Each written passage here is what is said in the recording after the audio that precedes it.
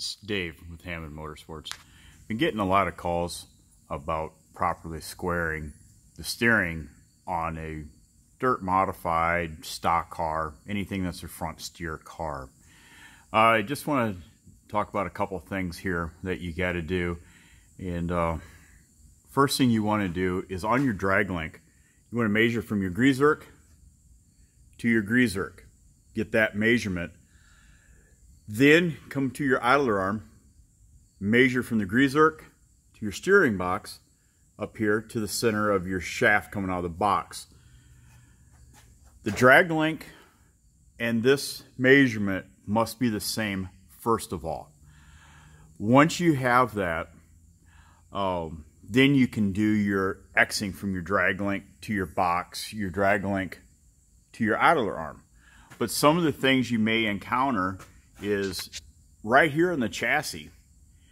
We may have to put some washers right here, move the idler arm over, or in some cases, I've seen it where we've had to take a Ziz wheel, cut the frame down through here, and cut the frame down through here on that side, push it in, and re-weld it. I think it's pretty important to really keep on the Chevelle front ends and the metrics to just keep the OEM drag link on there. Another thing that we run into a lot of trouble is been seeing other drag links get put on the cars where the right front pickup point is moved way out here. Now when it does that, shortens that right tire rod up, you will run into some bump steer issues because your tire rod length to your A-frame length are not the same, and that will change the ratio of when the car goes into bump. But just a couple things I wanted to touch on here.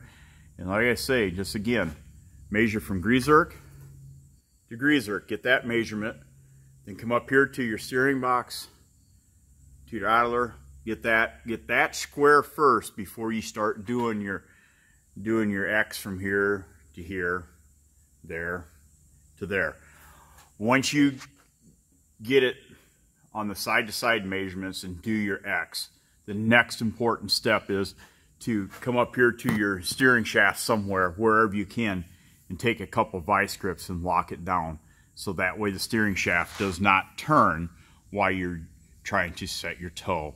And just remember, if you got a stock box and a quickener, you definitely want to get them vice grips as closest to the box as possible so you don't have any slop that could be in your quickener. So just a little tip I wanted to put out there for everybody, and thank you.